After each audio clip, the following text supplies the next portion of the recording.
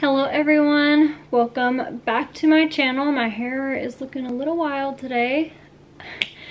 So for today's video, I am planning to talk about some of my pregnancy cravings. I've had some pretty normal ones, but I feel like I've also had some pretty strange ones. So I thought I would make a video. Currently, while filming this, I am 16 weeks. I still have a long ways to go. So I don't know if I'll get any new cravings or not, but I thought it would be cool to just sit down and talk about the cravings I have so far. So I'll just kind of start with first trimester. Before I knew I was pregnant, I was like probably 4 weeks pregnant at this time. I was really craving a chocolate milkshake and a Big Mac. So I found that really weird, but at that time I thought it was just my period coming, because sometimes I'll get those weird cravings like that. Obviously it was not. So that's one craving. So for sure, chocolate milkshakes. My whole first trimester, I wanted chocolate milkshakes all the time. Another first trimester, I shouldn't say craving, it's really all like my body would tolerate, was pizza rolls and corn dogs. That is pretty much what I lived off of for the first few weeks after finding out I was pregnant. I was dealing with nausea. I never actually got sick, but that was the only food that didn't make me nauseous. So that's what I ate, mostly for my lunches and stuff. I was pretty much, by the end of the day, able to eat whatever we were having for supper, which was usually a protein and vegetables. So I tried to eat something for breakfast, like a bagel or, you know, something with some protein also. So a bagel and sausages or whatever, just that way I could have somewhat balanced meals, but it was pretty much corn dogs and pizza rolls. Next thing is lemonade.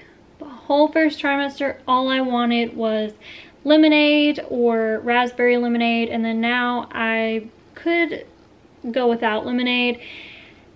That was one of my first for sure cravings that I was like, I have to have it. So I did do that for a little while. It didn't last very long. Now I'm like, I don't really care about lemonade. So anyway, another craving that came from the beginning was bone broth. I wanted bone broth so bad. I have had bone broth previous to being pregnant and I did not enjoy it, so I found it really strange that I wanted bone broth. The next thing that started at the end of the first trimester was hot chocolate. So I kind of switched from wanting chocolate milkshakes all the time to wanting hot chocolate. So that kind of happened when the colder weather came around, so that probably has something to do with it, but I love having hot chocolate. I don't have it every day because I don't necessarily want it every day, but that was a craving that did come along at the end of the first trimester that's still sticking with me.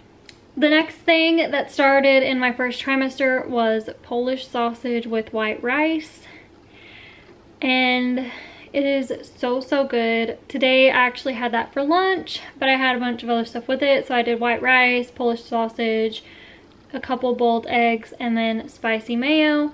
So I have been craving that or wanting that for a while. So that's not like the worst craving, I don't feel like. The funny thing is I started craving spicy mayo when I got into my second trimester after I had it at this ramen place we went to. So at the end of my first trimester, we went to a ramen restaurant, like a traditional ramen restaurant. It was so good. We had never had it before. I think it was a new restaurant. The only downside is it's like an hour and a half away from me, so the likelihood of me getting more ramen is very slim because we don't go down there that often. But anyway, at that restaurant we got an appetizer. It was their like basically popcorn chicken and like the spicy mayo dip type thing. It was so good, and spicy mayo in the ramen was also good. I got miso ramen. I've been craving miso ramen since I had it at that restaurant. I've really been craving hearty broth. That's why the bone broth and soups that are more broth based I have really been into. Ramen has been a big craving. The spicy mayo has been a big craving. I've been putting the spicy mayo on almost anything I can put spicy mayo on that it's tasting good with. I don't put it on anything weird. I think the weirdest thing that I put it on was like chips. Oh, another thing that I started craving, I can't really remember if it hit me during the first trimester. I feel like it did, but I didn't get to satisfy the craving till the second trimester, and that was Olive Garden salad and breadsticks. I have been wanting Olive Garden salad and breadsticks for so long, and I finally got to have it. But again, the closest Olive Garden is at least an hour away, so I don't really get to have that very often, which is probably a good thing. Another thing is sesame chicken and rice. Anytime I'm near an Asian restaurant, their food smells so good to me, and I want to go in and order some kind of sesame chicken or orange chicken with rice. So anyway, I've been craving stuff like that. Now to get into more sweet things, I had this random craving for the blow pop suckers, and I don't know why. I haven't had one in a few days. It's like one of those things, I'm craving it but not every day. So sometimes I'll have one or two in a day, and then I'll go a few days without having one. I did get a craving for those just recently. And then another craving is sweet tarts. I have not had sweet tarts since being pregnant, but my mom had some and shared with me, and they tasted really good to me. So I really like those. And another candy I guess that I like is Sour Patch Kids. They taste really good to me. I'm not really into dessert unless it's got like a little bit of sour. So like candy, it has to be a little bit sour for me to eat it.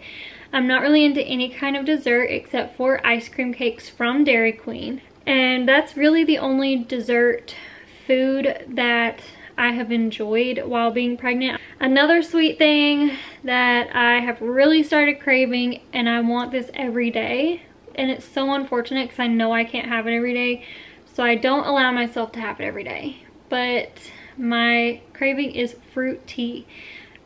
I could drink it all day, every day. And that really started recently. Like, I had it in my first trimester and it tasted good to me, but I really started craving it every day during my second trimester. So that is all of my pregnancy cravings. I feel like I rambled quite a bit in this video, but I thought that it would be cool to share what I've been craving so far and things that I did crave in my first trimester. So that is all I have for you guys for today's video, and I really hope that you enjoyed, and I will see you guys in my next one.